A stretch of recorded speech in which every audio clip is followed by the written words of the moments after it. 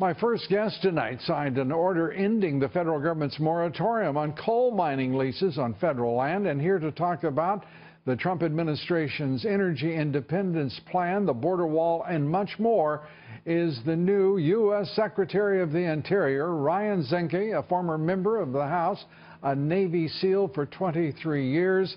And congratulations, Mr. Secretary, on your appointment and confirmation. You've got to be, I would imagine, thrilled and chomping at the bit. Well, it's a high honor, and we're going to get things done in the Department of Interior. I would expect nothing less from Ryan Zinke. Well, let's turn to the orders that signed on the moratorium on coal mining leases. This turns the Obama era upside down and moves us further toward energy independence, does it not? Well, it does. And why is energy independence important? One, national security. We don't want to be held hostage by foreign entities.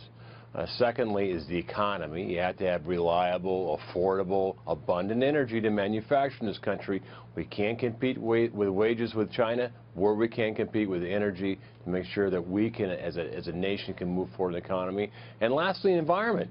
It is better to produce energy here under reasonable regulation than watch it get produced overseas with no regulation. As a former SEAL, I've seen it.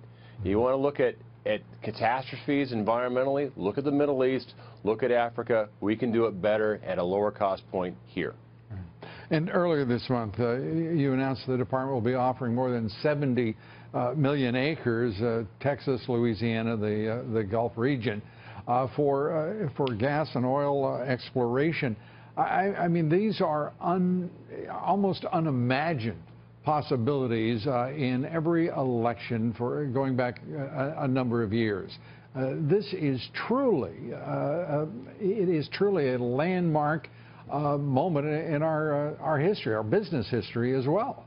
Well, it should be. And one is we need the infrastructure. That means we need to stop stranding our assets, isolating our assets. That means railroad systems, pipelines, powers to make sure we're more efficient in what we do.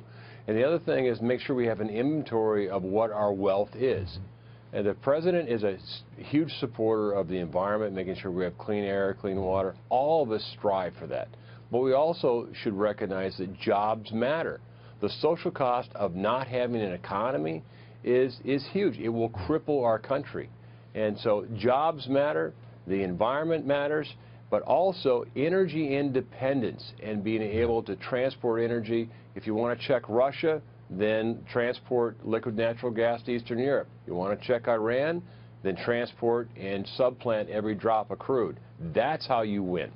That's how you win, and you have many battles to win ahead of you, and not the least of them, the border wall, where you're going to be confronted, as you are on a number of other issues, by environmental groups. You're being confronted by opposition within the Congress of the United States, the Congress and the Senate.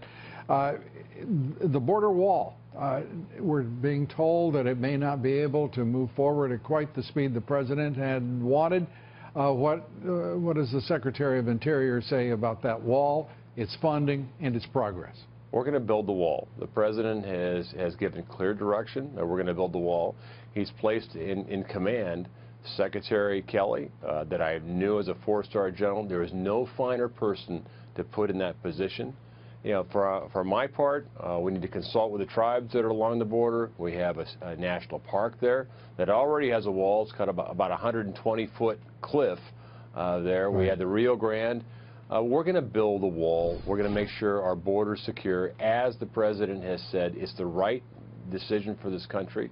And I've often said, a nation without a border cannot exist. We need to follow the law, make sure that our borders are secure. That's for national defense, and that is the right path for America. Yeah, and it is the promise of the president. It now stands as an avatar for the entire administration, the presidency of Donald Trump. It's critically urgent to do so, and no other political figure, Mr. Secretary, as you well know, and certainly no president before him had ever linked that border and the fact that it is where the majority of methamphetamines, marijuana, cocaine, and heroin cross into this country. And it is critical that we control that border for the sake of millions and millions of American lives. Absolutely, and human trafficking. And The border is a incidentally, travesty. Illegal immigration. Absolutely correct. So how soon is the wall built? I would say with General Kelly, again, he's the supported commander. I'm the supporting commander on that. Kelly wants to get it done. The president wants to get it done. We're going to get the wall done. I think it won't take more than a couple years of putting together. We have the wall in some areas. You know, when you have the Rio Grande, you have again the park, you have some natural help. Nations, absolutely. But we want to secure the border, and I tell you, General Kelly is on it. I am so grateful for General Kelly and Mattis. I fought with Mattis in Fallujah. With the exception of me, he picked a great cabinet.